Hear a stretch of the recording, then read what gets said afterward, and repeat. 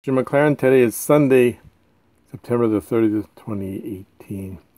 Today we're going to look at this Stanley FatMax, and it's the 10481.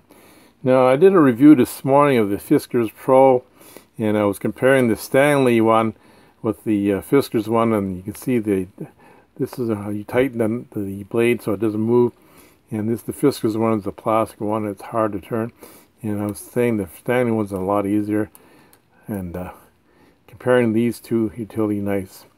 Now, I use this knife usually to do a lot of jip rocking. I haven't used it that much.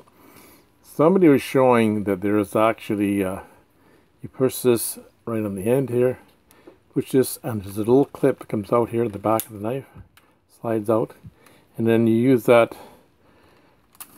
when you want to break your blades here. Use that to snap your blades off. So that's a little tool that I didn't even realize I had. That fits in the back of this thing. Now I was trying to figure out how to change the blades on the Stanley, and there's actually more than one blade in it. I actually got 3 in here, and I'm going to show you how to change the blades. So just slide them out here.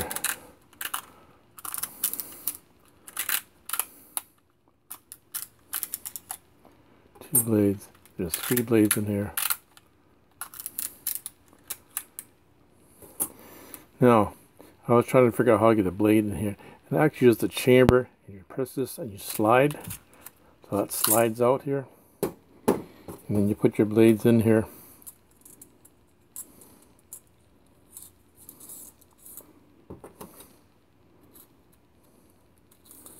Make sure your blades are all the way down here.